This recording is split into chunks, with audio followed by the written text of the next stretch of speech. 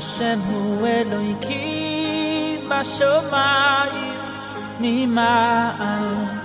Ki Hashem hu Elokim b'shamayim mima'al ve'al oretz eino.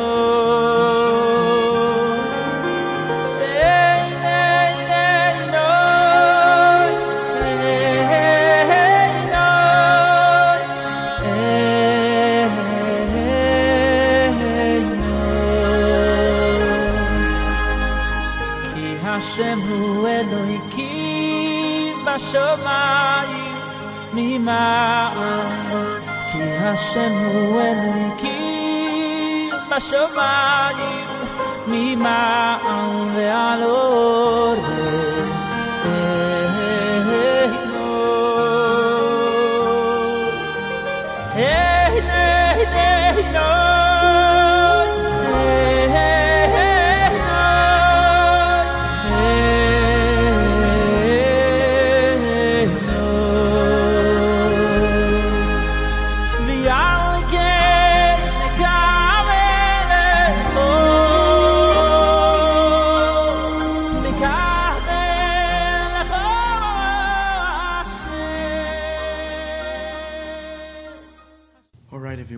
Thank you for coming. Good evening.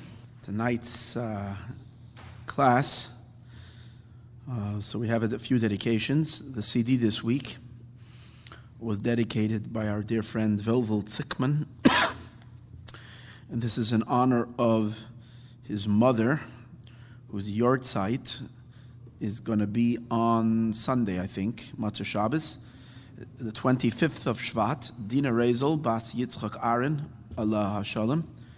May her neshama have a very great aliyah to the greatest of heights. May she channel lots and lots of blessings to you for all that you need and all that you want in the material and in the spiritual. Much blessings. Thank you so much.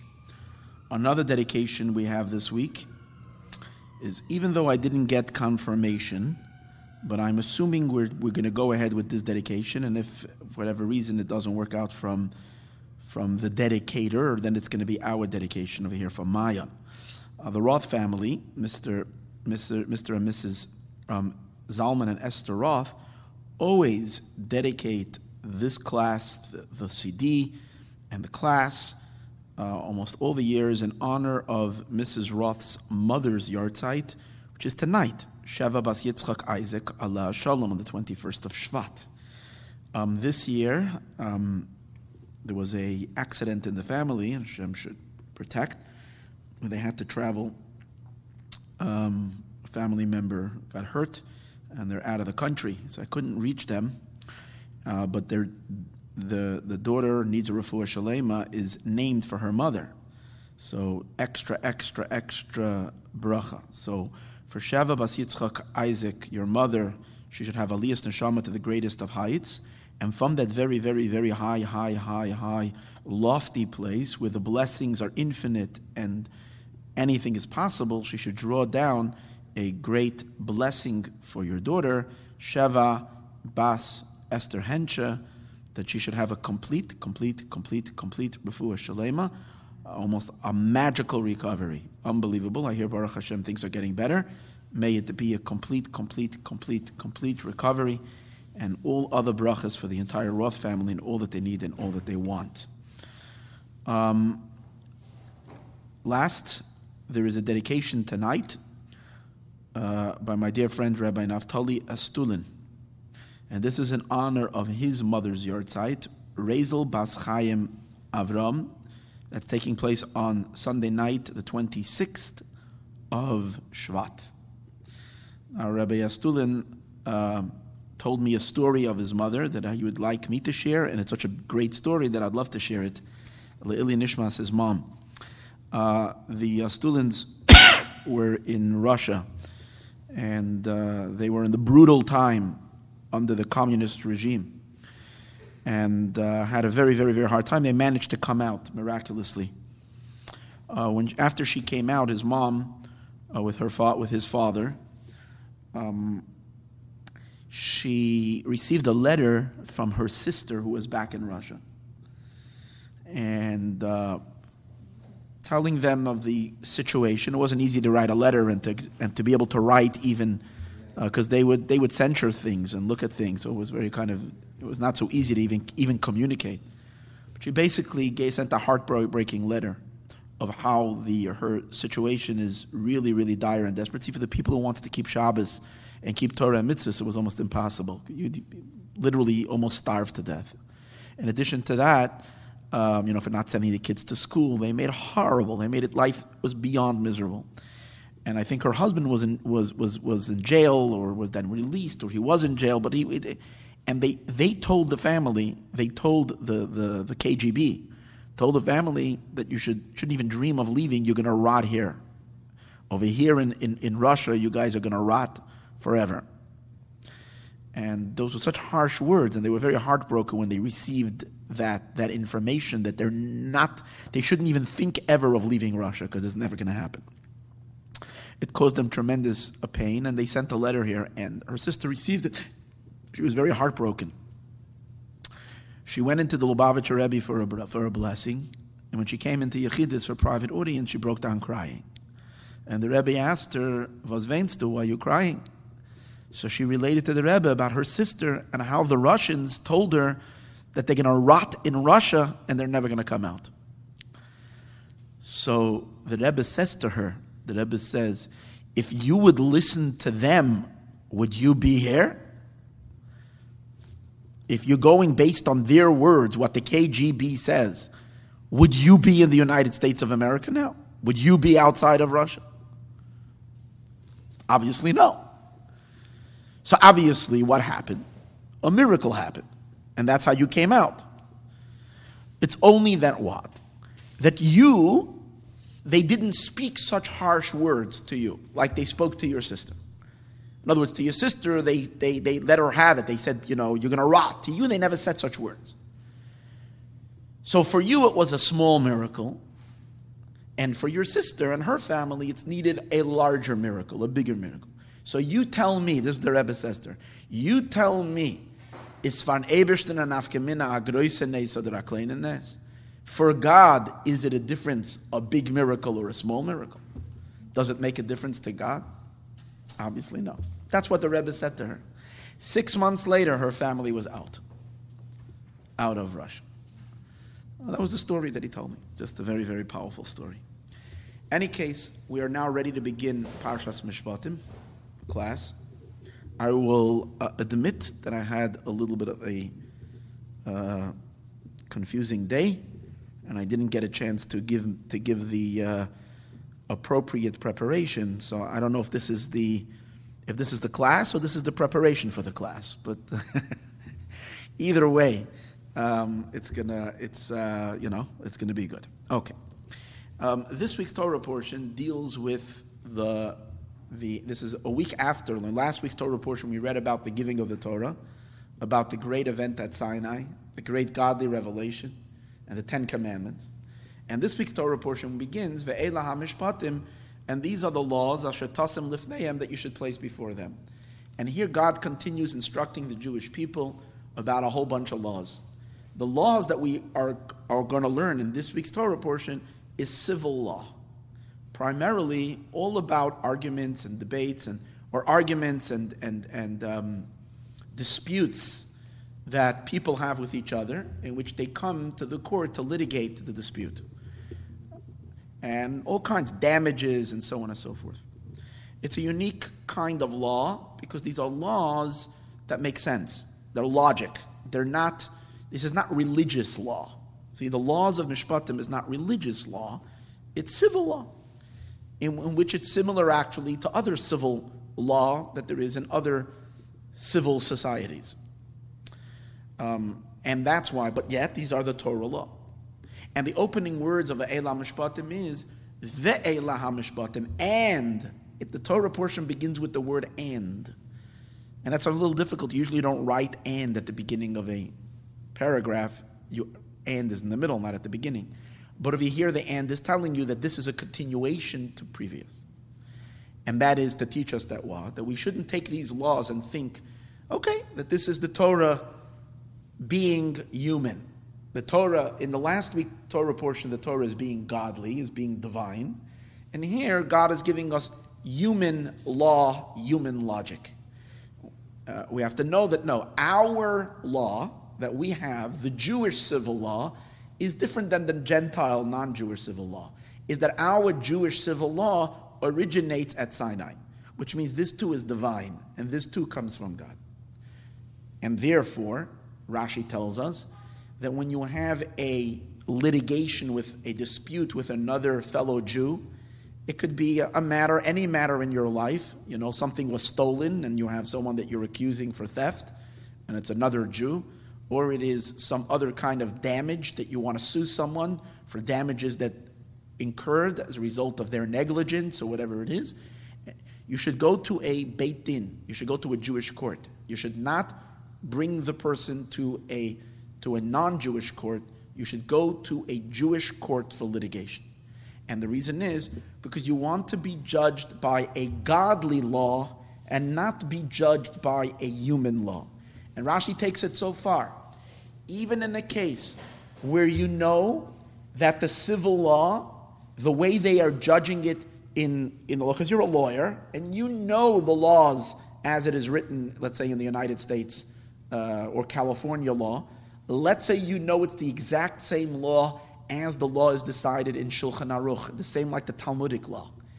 And therefore you know that the conclusion is going to be the same.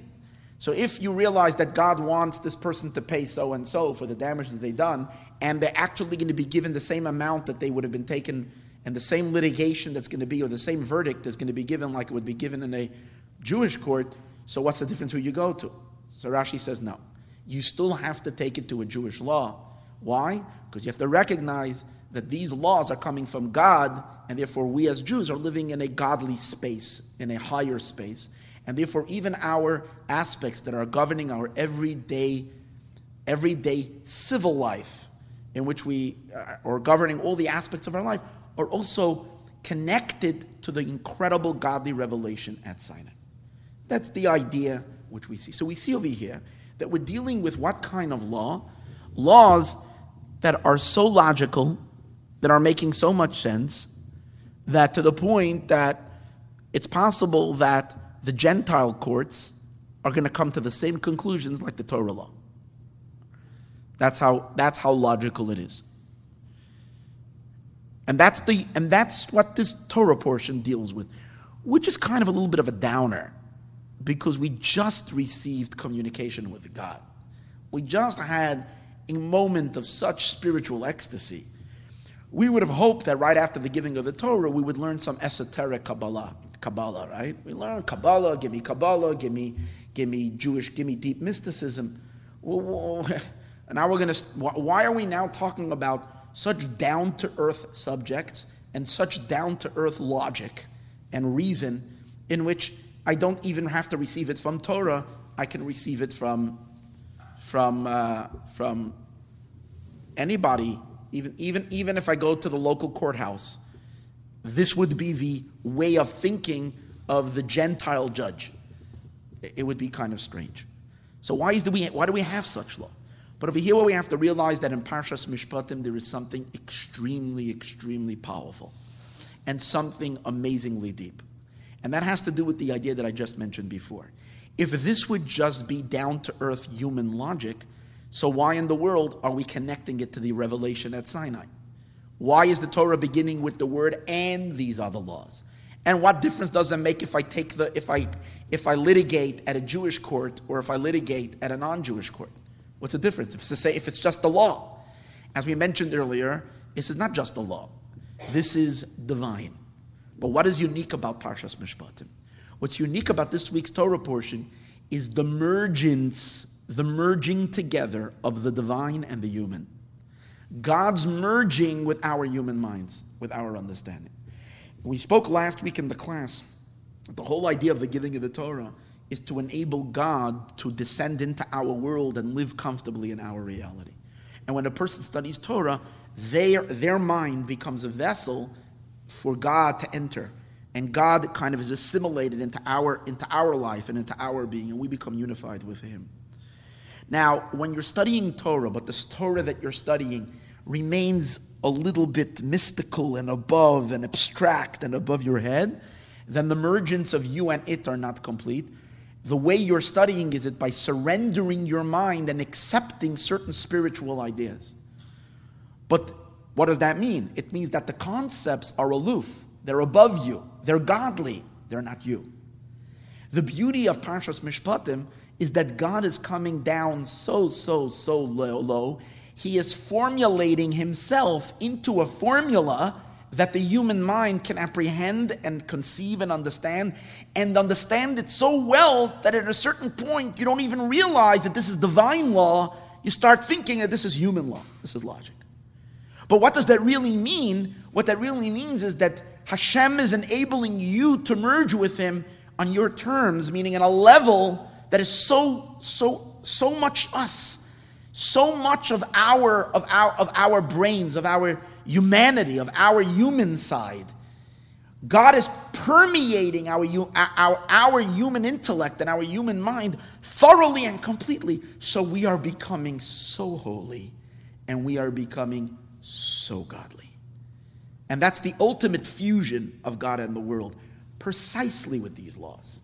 However, it is important that we always bear in mind that when the law becomes so normal and neutral and regular in our mind, and that these godly ideas become so tangible and so much part of our regular thinking, that we don't lose the sense that this is really divine. And that's what the Torah is instructing us. Don't think of it as just plain human logic. Always recall and understand the divinity, the godliness, the infinite light, the infinite energy of God that is contained in these laws, even though it's packaged and it is brought down in a way that it is. God is only doing you a favor, so to speak, by making himself so down to earth so that we can grasp him and unify with him in a way that is so internalizable, so much us, and in a way that we can really, really absorb it in a very, very deep way. That's the reason. To take this a step deeper, and really take this a step deeper, and the idea is as follows, a very, very powerful idea. And that is that the true reason why the world that thousands of years ago looked very, very, very much like a jungle in terms of humanity and people associating and interacting, social life between people and people, between governments and governments, between tribes and tribes, was literally barbaric. The reason why the world has become so civilized and so advanced in terms of its ability to be able to coexist in harmony one with each other, we still have a way to go. We're not yet completely there, but the unbelievable advance of the world of humanity to be able to create a civilization where people get along. There are criminals still, and there are some bad guys, and there are some bad governments, and there are some corrupt governments.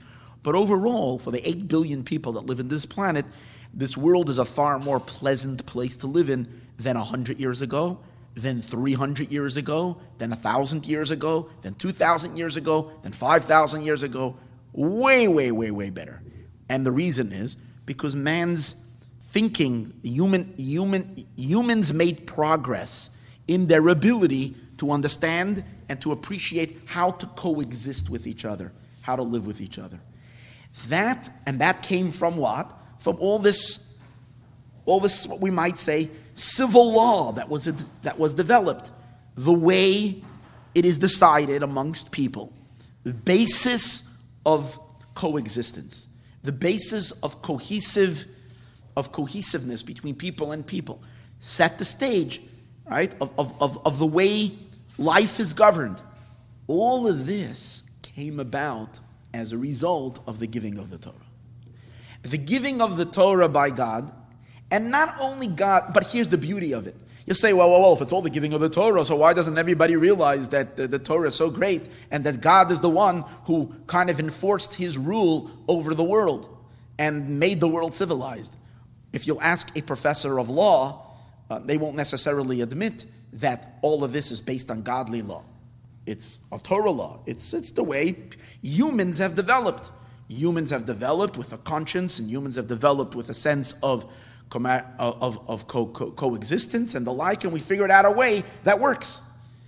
The reason why the divine is hidden in all of this is precisely because if it would be God instructing and enforcing himself, his ideals, his way of thinking, his perfect world upon us, then it would never truly be us. We inherently would be animals, but we would be we would be under this powerful force that would compel us to behave in a way that is other to our natural selves.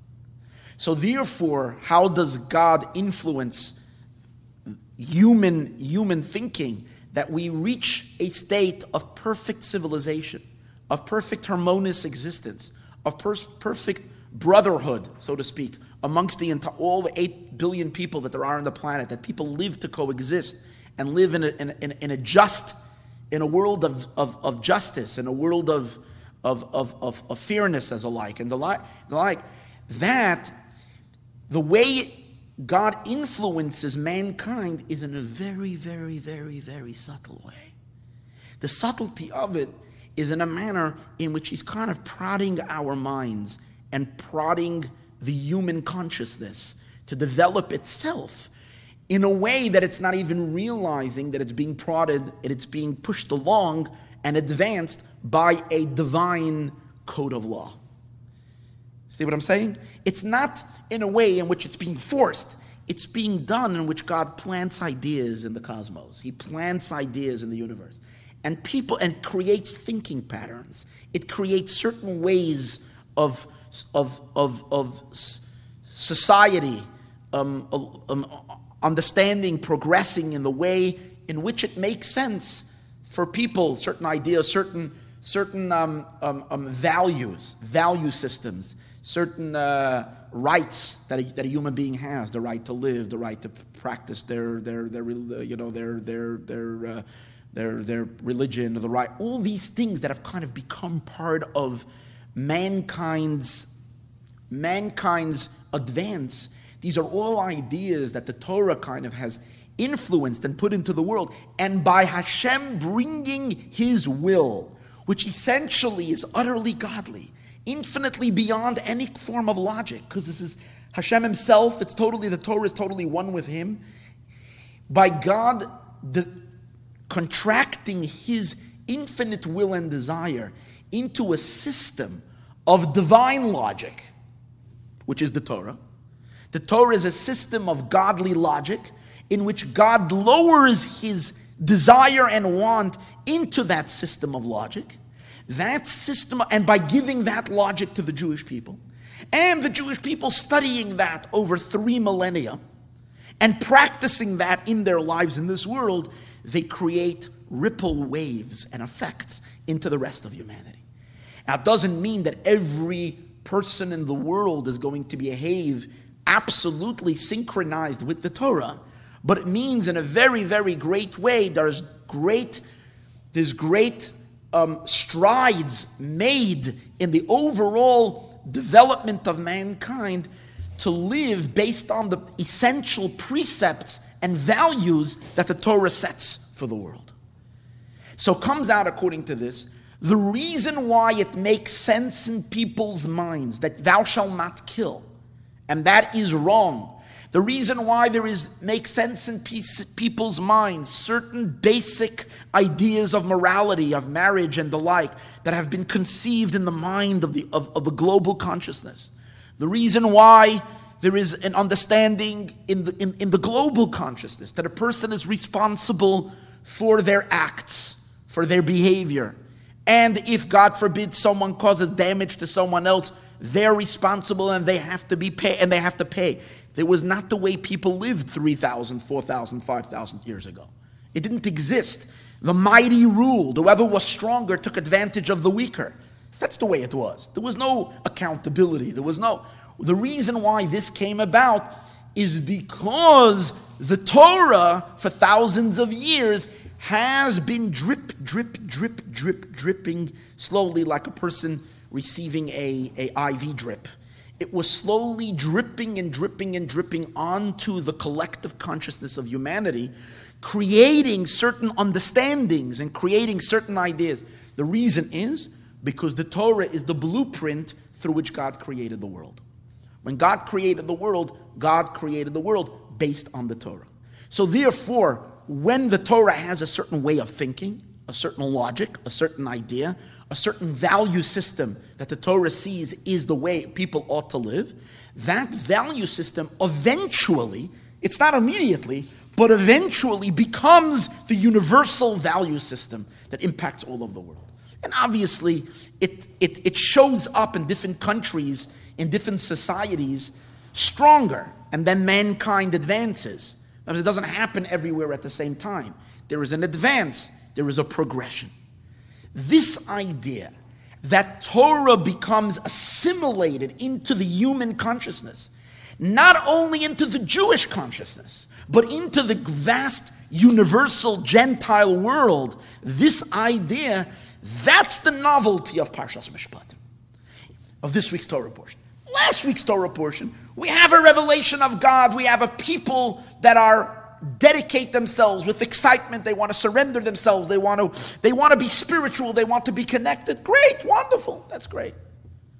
But it's all lofty. It's all above the world. It's not regular. It's not this physical world.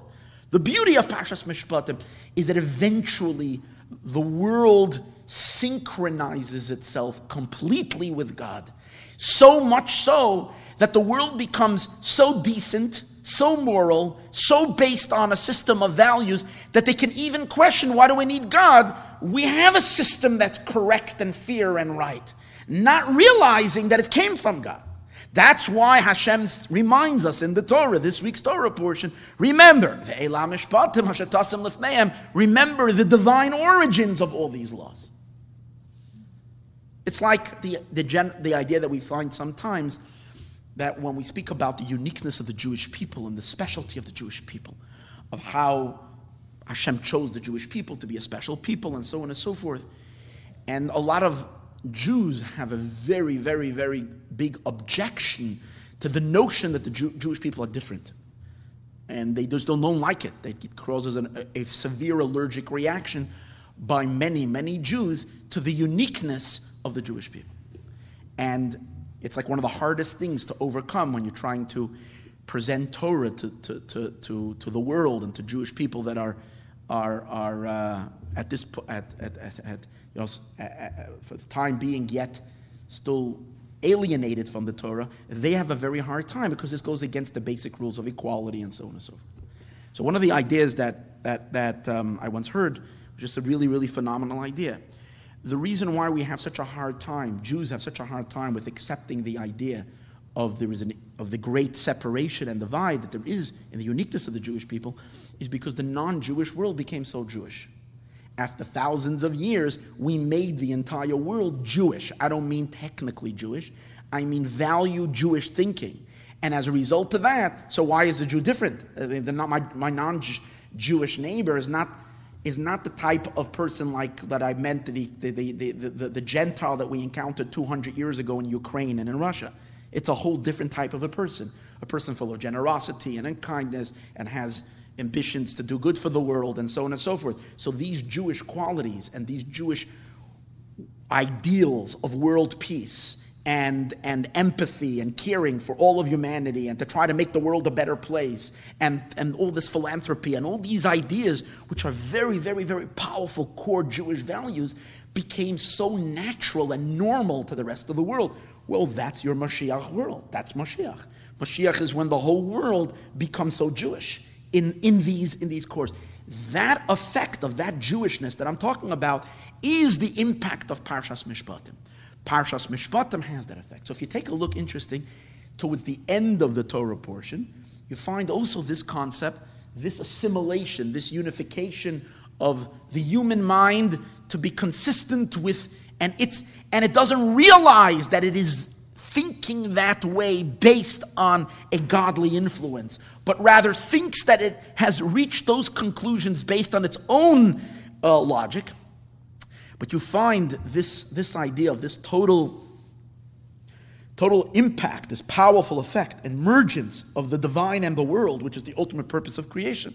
We find it in the end of the Torah portion. It says in the end of the Torah portion that Vayechzu es Elokim.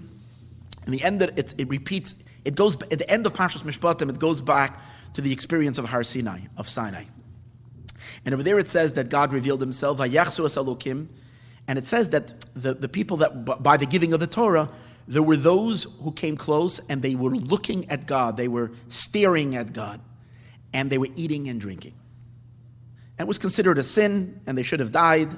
Now, it doesn't mean they were eating popcorn while God was on the mountain. That's not what it means. Rashi says they were eating and drinking means that they had such pleasure and delight when they were watching and seeing the godly revelation that they lost a tiny bit of the awe and the fear that they should have had. And that was considered a blemish for these great, holy, saintly people, that they were lacking in the respect that they should have had. They were a little too comfortable in the revelation. That's the story as it is in the negative side. But every story has a deeper meaning and a deeper meaning. The concept that they looked at God and they ate and they drink. That's what the pasuk says, Vayechzu es Elokim. And then it also describes how God appeared to them. God appeared to them like a person sitting, and his feet were on betachas raglav, and beneath his feet, kamaise livnas asapir. There was like sapphire bricks. That was the vision that they had. They had a vision of Hashem's feet on top of sapphire bricks. So what is the deeper meaning of this vision? The deeper meaning of this vision conveying what we had mentioned earlier. The fact that they can eat, they can perceive the divine, look at the divine, and eat and drink. The concept of that means that the absolute, hidden, abstract secrets of the godly, of the divine, became so absorbable, it became so understandable to them, that it was considered like eating and drinking. When you eat and you drink something, when you eat food, what happens with the food and the drink that you drink? You take it in, and the food that you eat become you. They become completely integrated in the body. They become your blood, they become your flesh, they become your bones, they become your body. They had a divine vision, and we would think, they're human, and human is temporary, finite, limited, and God is infinite, eternal, forever. As the Zohar says, Leis machshava tfisa, there's no thought that can grasp him. So the secrets to be, when a prophet, for instance, had a prophecy, they generally had to have an extra out-of-body experience. Their bodies would they would go into a state of extreme convulsions. Then for maybe even they would fall faint on the floor. Their souls would ascend above their body. And in that experience, they would experience the vision of God. That's the way it was. Because what do you mean? How can a human being experience what angels can't perceive? And angels... But here, the beauty of this moment of the giving of the Torah was, since God desires to have a home in this world, since God wants to marry us and be in a complete relationship with us, and it began by the giving of the Torah, there was a moment of complete fusion of God and the world, to the point they saw the deepest secrets, they beheld the God Himself, and at the same time, in what way did they interpret it? How did they perceive it? Like eating and drinking. It's the concept that what we spoke many times, the teachings of Chassidus before Mashiach comes are taught to us in a way that everyday laymen, everyday ordinary people can learn the secrets that Reb Shimon Bar Yochai studied. You see, it once was a time years ago that in order to study these secrets and to understand them even, one would need to be a tzaddik that fasted and did all kinds of mortifications and purified himself and reached the ultimate state of refinement, and dip himself in a freezing cold mikveh That's what the holy tzaddikim did, live in a cave and eat carobs for 15 years and nothing else. That's what, and then with that refinement, to the point that the body was almost not a body anymore. It became like spirit. Then they could conceive secrets of the Torah. Today, children can study the secrets of the Torah through Chassidut. Chassidus gives us the deepest secrets of the Zohar, of the Reb Shimon Bar Yochai, in a way that we can study, we can understand. And an average person, even a person who didn't study much Torah, the Zohar says that right before Moshiach comes, the secrets of the Torah are going to be spilled everywhere, and people are going to know them. That's the idea. The ability for our minds to merge. That's also the concept of the bricks. It says in Kabbalah that stones and bricks, in Chassidus rather I should say, it speaks about the difference between stones and bricks. Stones and bricks are also stones. The difference between bricks and stones is that bricks are man-made stones, and stones are original stones. God made stones and man made stones. So stones in general represent language, words. Because just like words and language is made up of a bunch of letters, you put letters together, and that's how you create sentences, and sentences turn into paragraphs, and paragraphs turns into chapters, and you write a whole story. So too, you put a few stones together, you create a wall, another wall, and so on and so forth. You have a building, and so on and so forth. The concept that letters are stones. But there's two types of stones. There's God-made stones, and those are the letters coming from God. That's called Lashon HaKodesh, the Holy Tongue. The Holy Tongue, Hebrew, the Holy Tongue. And then there is man-made stones. Those are all the other languages. Today's days, you can study the deepest secrets of the Torah in English. You can study the deepest secrets of the Torah in French and in Spanish. That's the idea that under God's feet, there were bricks of sapphire. Sapphire represent the idea that it's brilliant, it's clean, it's as clean as can be. It's shining. But these shining bricks are made, I remember, and I still know a previous generation of Jews who the notion, when you're teaching Torah in general, and especially if you're teaching esoteric ideas, Chassidus, deep ideas, and you're teaching it in English, would give them a heart attack. Because to them it was so profane. That's like profanity. How do you take these secrets? These things are meant to be given over in the Holy Tongue, at best in Yiddish, because Yiddish is considered a mediating language between Lashon HaKodesh and other languages. It's a very essentially Jewish language. In such a language, you speak such holy words. In English, that's so coarse. How can you take, it's almost like you're contaminating its holiness by making it so worldly. But the purpose of creation is the exact opposite. That God's truth should permeate everywhere and everything, completely. And therefore, under his feet, there are bricks, not stones, bricks. Bricks are man-made words, other languages, but they're filled with godly light. This is the whole concept of Parshas Mishpatim. The ability for the ultimate emergence of Hashem in the world. Now, interesting idea is as follows. When we look, Parshas Mishpatim is a parsha in the Chumash, in the Torah, which is the written Torah, but there's also what we call Torah Shebal Peh. And Torah Shebal Peh is the oral law. And what is the Torah Shebal Peh, the oral law, is a commentary or an explanation on the written law. So in Torah Shebal Peh, the laws of Parshas Mishpatim make up a tractate. The tractate that they make up is what we call the tractate Baba Kama. Seder Nezikin. There is a tractate in the Torah or in the Shas, in the Talmud, there is a Masechta called Masechtas Nezikin. Now, for most people who are familiar with Gemara, will say there is no Masechta called Masechtas Nezikin. There is a Seder called, a whole section called Nezikin, but there is no Masechta, there's no tractate Nezikin. However, the Gemara says that really there is a tractate called Tractate Nezikin. Nezikin means damages.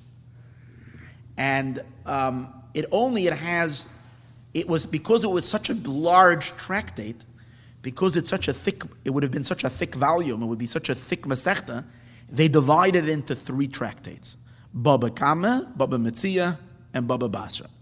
Which Baba Kama means the first gate, Baba Metzia means the middle gate, and Baba Basra means the third gate.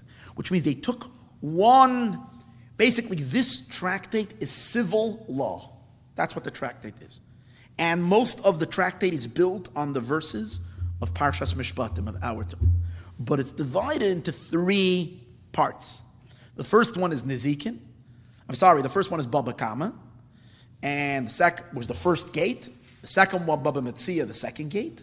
And Baba Basra, the last gate. If we look at the content, now, on the simple level, the reason why it was divided into 3 is just because it would have been such a thick book. Even today, Baba Basra is a thick book. You don't want to let that thing drop on your foot. It's a very thick book.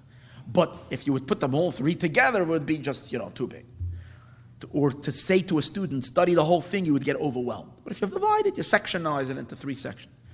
But if we think about it deeper, we realize that these 3 Masechtas have these 3 parts of this one Masechta have within themselves 3 levels of law. Very, very far. Let's take a look. Baba Kama deals with, the first portal, the first gate, deals with laws pertaining to damages, where one person or where there is a possibility of serious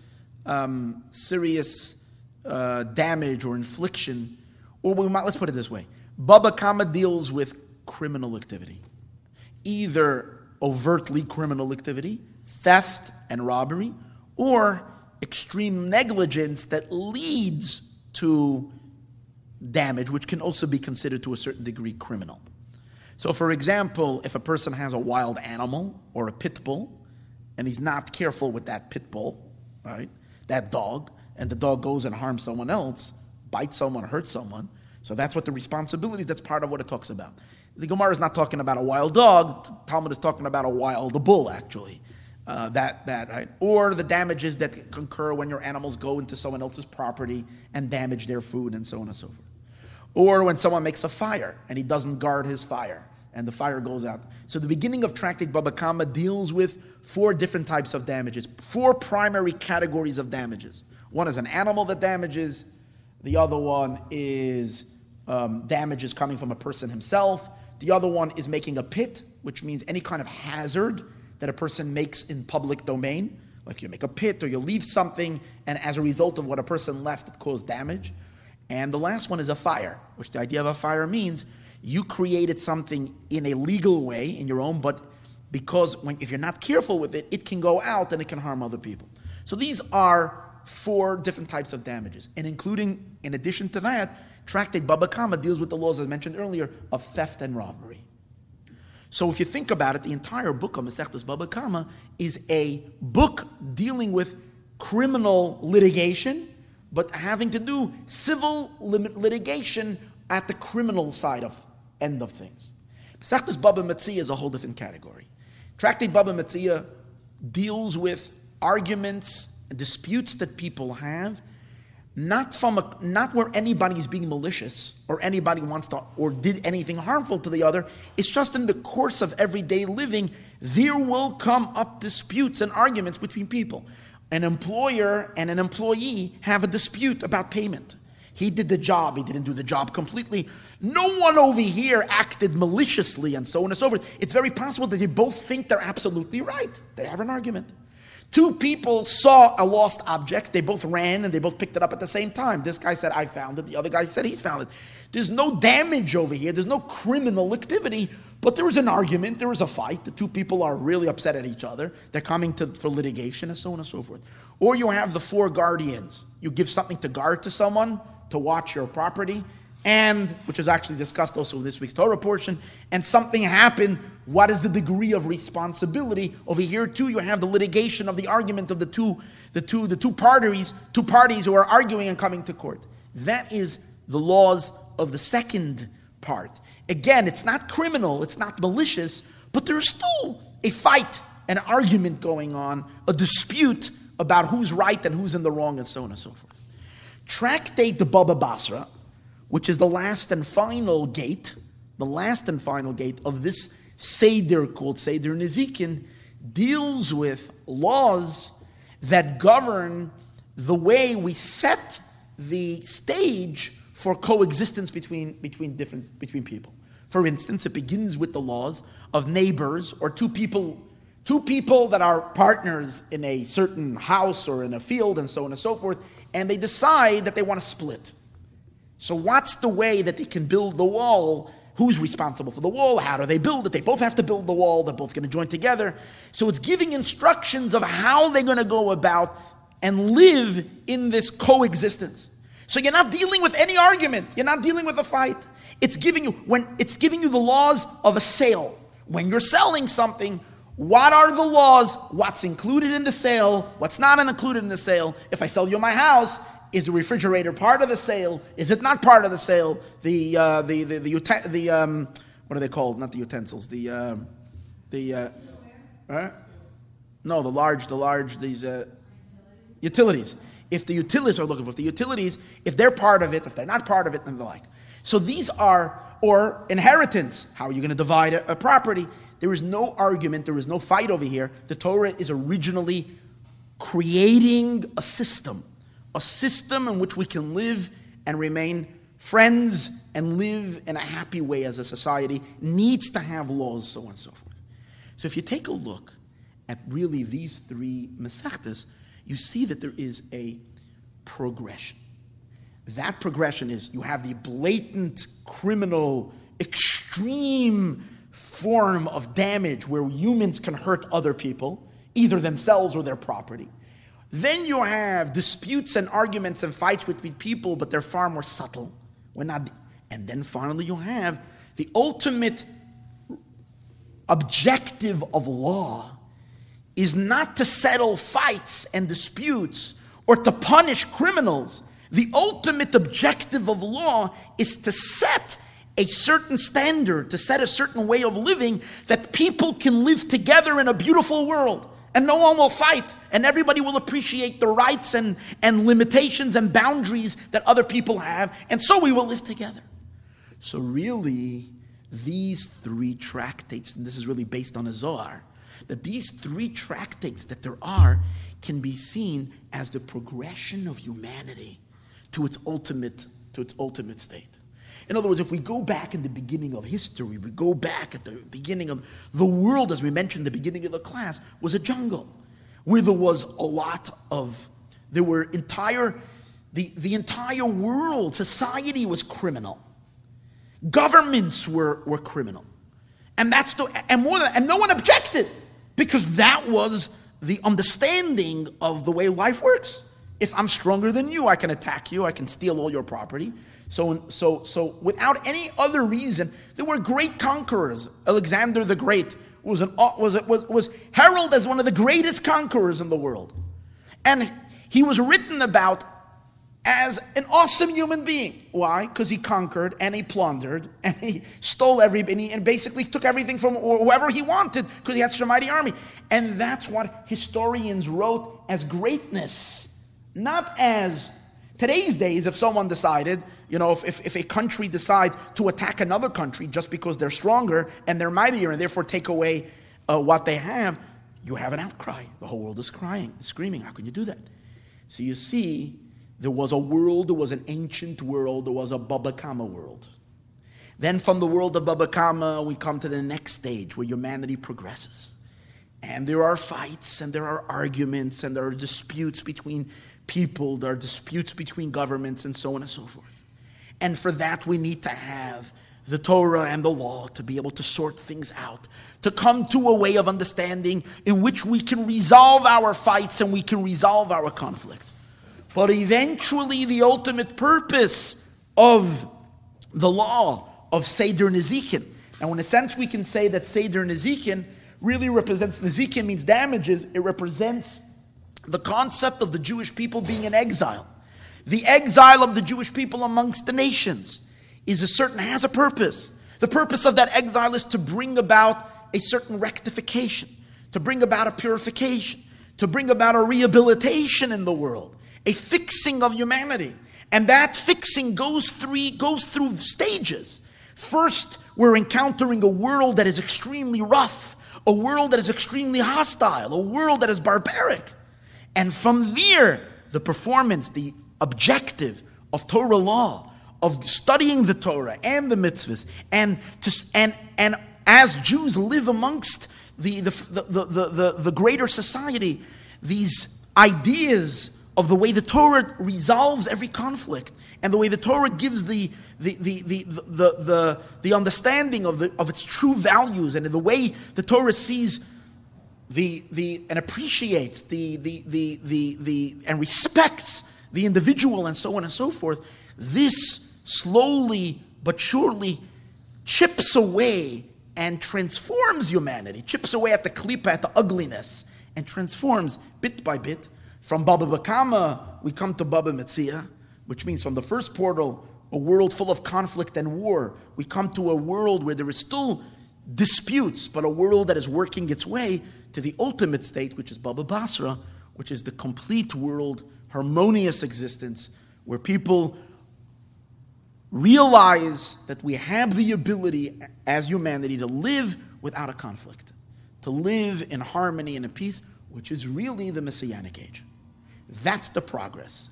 Sefer Nezikin, Parshas Mishpatim, is the Parsha moving the world to its ultimate state. In 1992, on Parshas Mishpatim, the Lubavitcher Rebbe spoke an amazing talk, and one that was like, it's like never, I think, in the history of the world was such words spoken, in which the Rebbe then pointed to an interesting thing. He said, that Friday, I don't have the English date, I didn't get a chance to look it up. As I mentioned to you, I had a little bit of a hectic day. That Friday, Erev Shabbos, Friday, Parshas Erev Shabbos, in 1992, the date was the Hebrew date was Chavav Shvat, 26th day of Shvat. There was a great meeting of the president. I think it was President, I don't think it was Reagan. Reagan wasn't in power, it was already after Reagan days. I think it was President Bush, with his Russian counterpart, whether it was Gorbachev, or maybe it was the guy after Gorbachev. This was before Putin. I forgot already who it was. Who was the next? Yeltsin. Maybe it was Yeltsin or maybe it was Gorbachev. I think it was Yeltsin.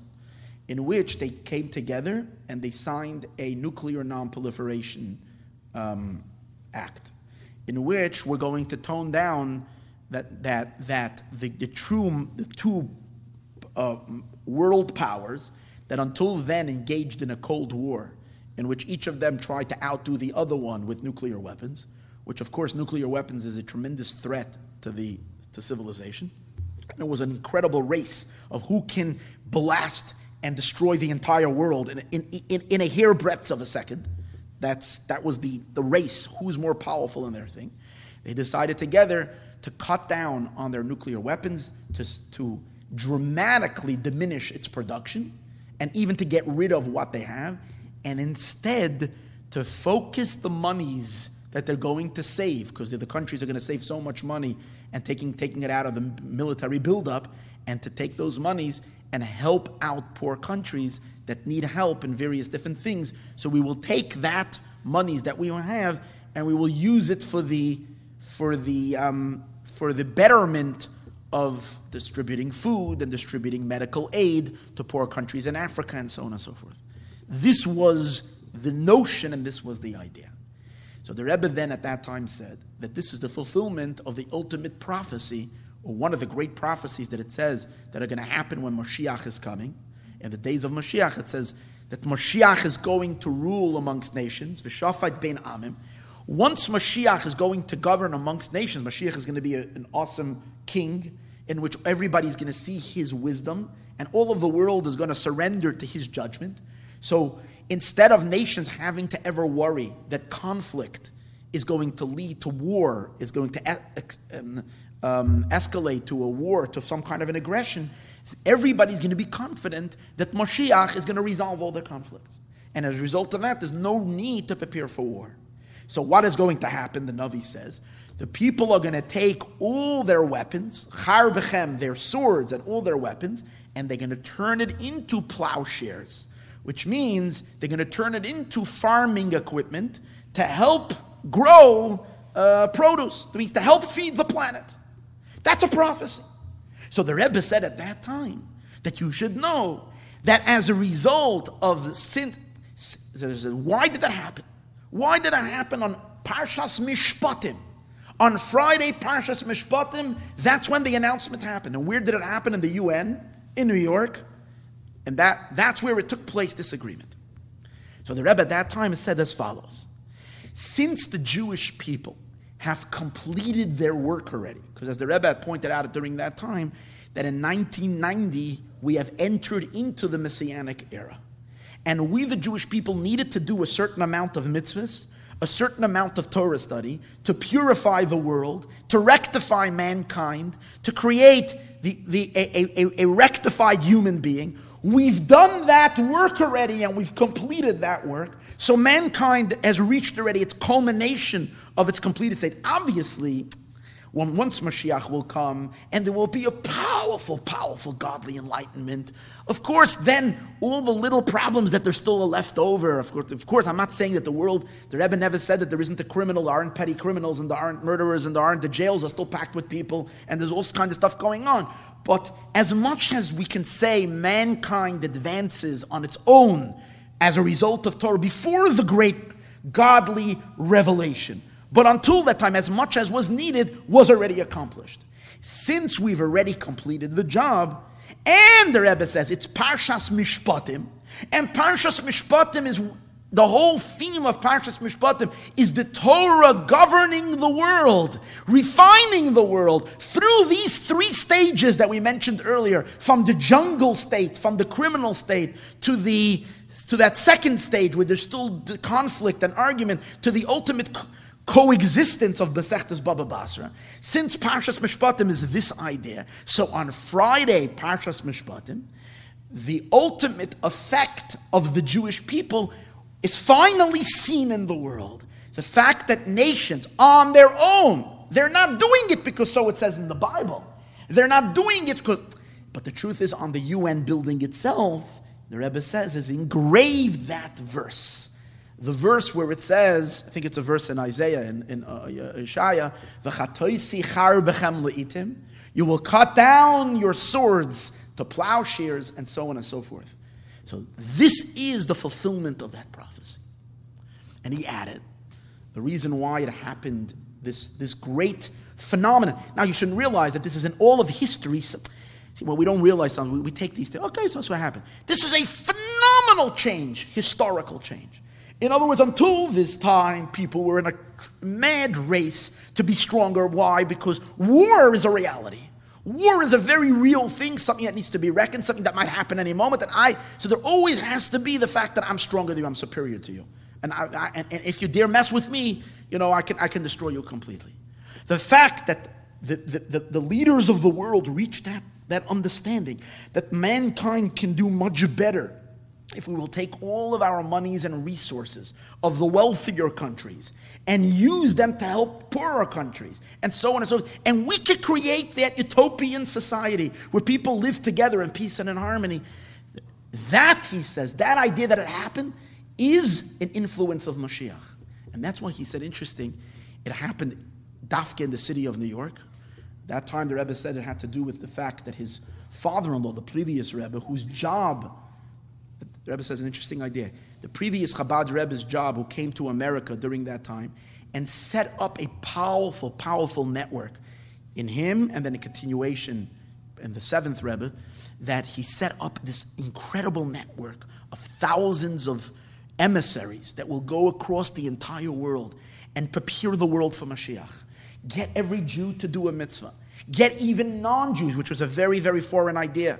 And many, many rabbis and many other religious Jews had a very hard time with the concept that it's our job and our obligation to effect even non-Jews to keep the 7 Noahide laws. But this is one of the campaigns of the Rebbe, because the Rebbe saw himself and his predecessor, the previous Rebbe, as those that were given the job to complete the work of rectifying all of the world and rectifying humanity. Since the Rebbe's residence is in New York, and that's where this great campaign to complete the work and rectify the world completely is in New York, so that's why that influence brought Yeltsin, or it was Gorbachev, brought the great leaders of the world together to that messianic moment in which they signed that pact to nullify arms and to change it.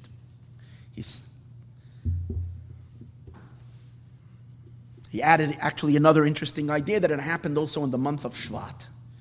It happened on the 26th day of Shvat. 26, he says, is the name of God, Yud Kei Vav Kei. It's the name of the numeric value of the tetragrammaton of the Yud Kei Vav Kei, which is what's going to inspire people when Mashiach comes, the godly revelation of Yud Kei Vav Kei, and happening in the month of Shvat, which Shvat, he says, is the yard site of his predecessor, of the previous Rebbe, and the day also that the seventh Rebbe became Rebbe. He says, so it's the influence of these tzaddikim, whose job is to complete the world, both in time and in space, in the city and in the month.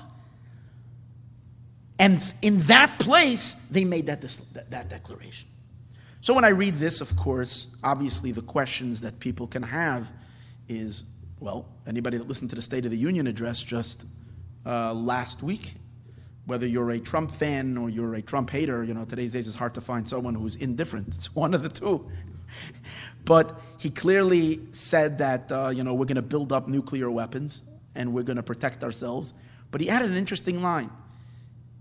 He added a very interesting line. He said, of course we would love to have a world where we don't need this, where we don't have any worries, but as long as we have regimes like North Korea and Iran that are a threat to the stability of the world, there is no way that we can let our guard down. We have to be so powerful as the ultimate deterrent. So one can ask the question, did we regress? Was the Rebbe talking about a state where Mashiach was about to come? And now that we have a situation where we have such regimes that are a threat to the world peace, that we do need to go back to an arms race and build up to be kind of protected against China or against anybody else who might have some kind of an idea, is this a regression? And it bothered me in a sense. But I think the answer to this, because I'm very, very inspired by that talk of Parshas Mishpatim, because the Rebbe so clearly said that, take a look, the world itself and the Gentile world and the world itself has already so developed itself into the Messianic age. It's already. But then we see that this kind of didn't keep up. So I think the answer is, I hope I'm right, I think the answer is like this. We had a Kodak moment. We had a moment where we flashed, where we saw Moshiach fully revealed in this world. We saw it happening, we saw it so powerful. Because another question, by the way, you can ask, and that talk the Rebbe speaks about, the whole job of the UN is to be an entity that brings peace to the world and creates this ultimate utopian society. But when we take a look at the UN, we see that there is so much corruption in the UN, especially when it comes to their attitude towards Israel and the attitude towards the Jewish people. So first of all, it needs to be understood that until Mashiach literally comes, until that time it doesn't say anywhere that people are going to love Jews. That doesn't say. So the fact that nations of the world become more progressive and become more civilized and have ideals of world peace, and that they have ideals of helping each other out, the UN did a lot of amazing things by sending peacekeeping things to different places, by spreading and helping food and doing all kinds of other humane things. These are all very, very, very, very, very great accomplishments. Obviously, until Mashiach comes, it's not perfect, but these are great accomplishments. It doesn't say anywhere that they're going to love Jews.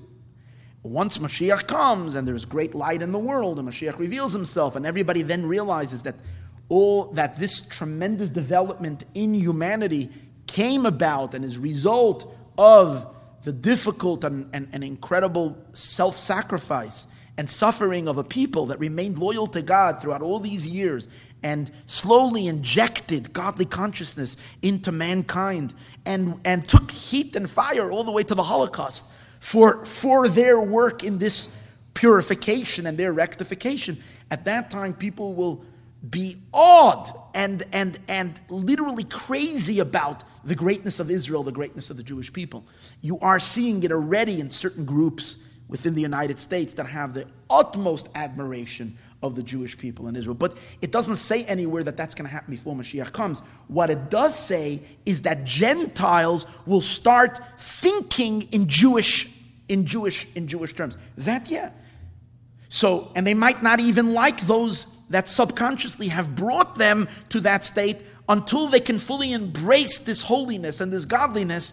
They might not even like, they might even feel hatred to the cause itself that's bringing them to that. That's possible.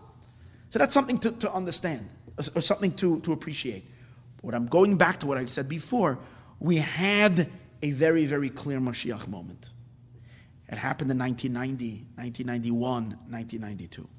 The collapse of the Soviet regime at that time, a collapse of a government that stood in opposition against God. It was an atheistic government, and it completely dissipated and collapsed. And a government that stood and blocked 3 million Jews from keeping Torah and doing mitzvahs. And as a result of that, all these when that government fell and those walls, the Iron Curtain came crumbling down, millions of Jews were given permission to leave and were able to leave. And thousands of them came to the land of Israel. That too was a little snapshot. It was a little flash of kibbutz galius, of the Jewish people returning to the land of Israel. That was a flash. Now what's going on is the Eibishter wants, all that is being accomplished by the tzaddikim. All that is being accomplished by the Moshiach energy that's within this world through the tzaddikim. But then, in the last, from 1992 or until now, we were given the chance that even though there is a concealment and there is a state where we don't see the powerful energies of Moshiach within the world. We don't see tzaddikim. We're left as an orphan generation without light, without understanding. And yet, so we were given the opportunity to be able to assimilate these teachings, to be able to assimilate these ideas and appreciate the power of the Torah over the world. And for us to do those last little things that still need to be done to bring about the powerful explosion of Mashiach's light in the world and the culmination of it all. So, what I'm saying is, we came to the ultimate state of mankind being perfected, the perfection of the ultimate accomplishment of Parshas Mishpatim.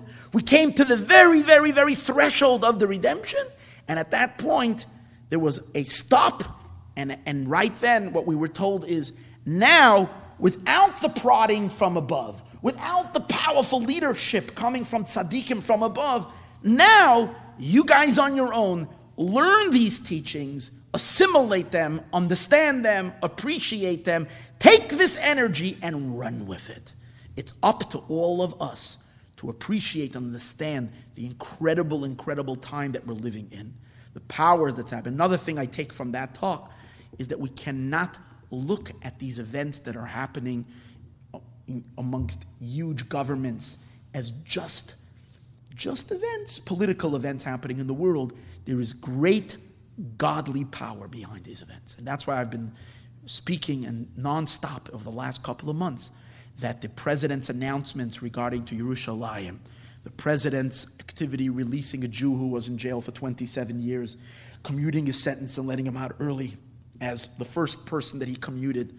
And things like this that we've seen, the complete transformation of the UN. As we spoke about the UN earlier, and then the UN became basically a anti-Semitic, I don't want to use the word cesspool, but that's almost what had happened for the last 20 years.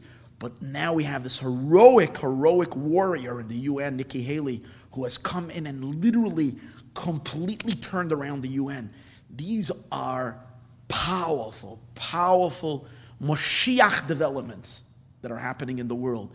It is so vital and important that we realize that Moshiach is upon us. Why is it so important? Number one, when you know Moshiach is coming, you await with an extra energy, with an extra yearning, because you want it to happen, because you realize how close it is. That yearning is what we need. The only thing that's going to shred the Geula and finally break the exile, the grip of this monstrous exile that has been holding us for thousands of years, is a powerful thrust within the Jewish people to the redemption. So it is absolutely vital for us to appreciate and for us to know that the redemption is here. It's not just a whatever, whatever you call it, away from us. It's so close. It's so close. And it's so within reach. What do we need?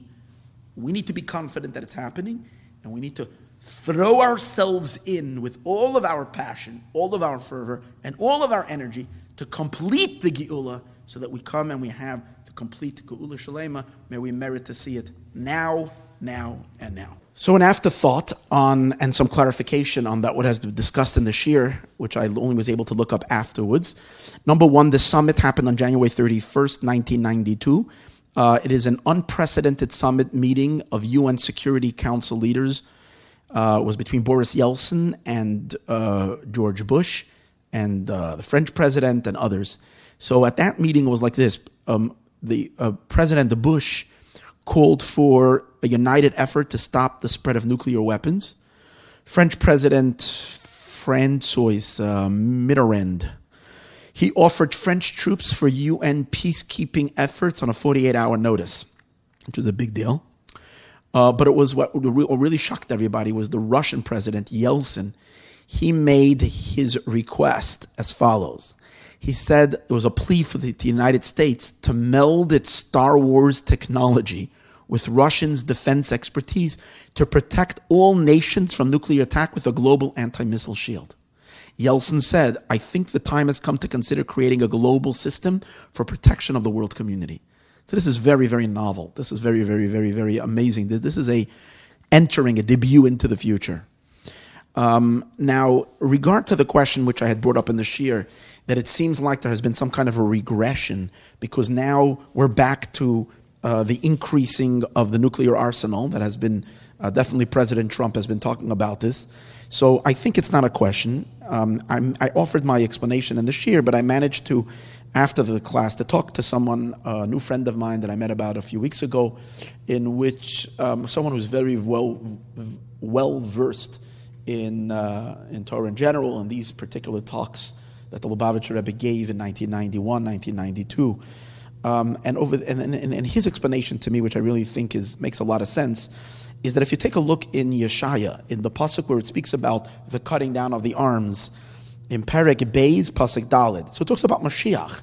And it says that Moshiach v'shafat bein hagoyim, Moshiach is going to rule amongst the nations, v'yichiach la'amim rabim, and he's going to rebuke very many great nations. And as a result of that, v'chitzu charboisam le'itim, you're going to cut down their swords into plowshares, v'chaniseihem lemazmeros, and their spears are going to turn into instruments for pruning trees.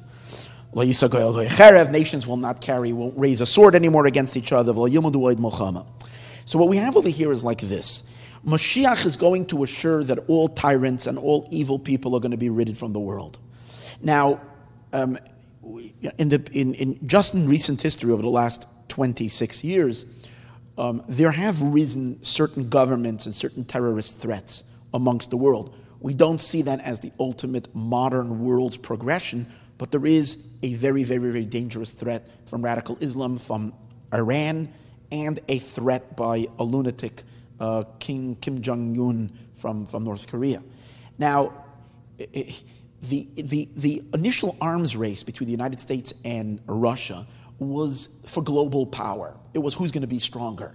And it was a war, and the whole idea was these nuclear weapons was to increase one's power for destruction.